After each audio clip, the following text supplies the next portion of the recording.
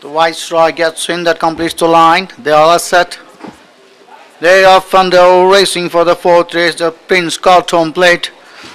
A good break by all the contenders, and as the Navas sort themselves out, race Star Solitaire from the far end has taken charge to lead the field to home. In second, Betty Boop in third, the Viceroy. Moving up on the outside, Young Darling in the center. Brilliant Script as they now take the first left-handed turn. For the back alone, behind we go, we have Say My Name close. Be moving up on the very wide outside is Not Tamai, as the horse is now soon approached to take the first right-handed turn. And as it is now, it's towards the near side. Star Solitaire moving up on the outside is the Viceroy. Fun Lover comes in next, being passed on the outside by Dream Run.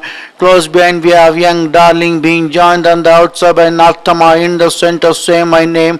Further back to length behind we go, we have Regal Tribute. On the length behind Regal Tribute we have Betty Boop along with Oh My, as the horses snub a straight pass of 600.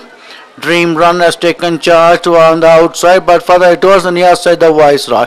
The Viceroy is the leader, but half in front of Dream Run in second. Then comes Star Solitaire. Brilliant Script making a forward move on the outside as the wheeler in the corner to enter into the final run in. Round the turn and into the straight, then enter the Viceroy comes in on first by 2.5 to 3 in front of Dream Run.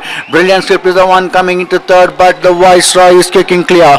The Viceroy is going to win the race. To Dream Run finishes second ahead of Brilliant Script. Then we have Young Darling, Fun Lover, and the rest of the horses as they all straight past the wire.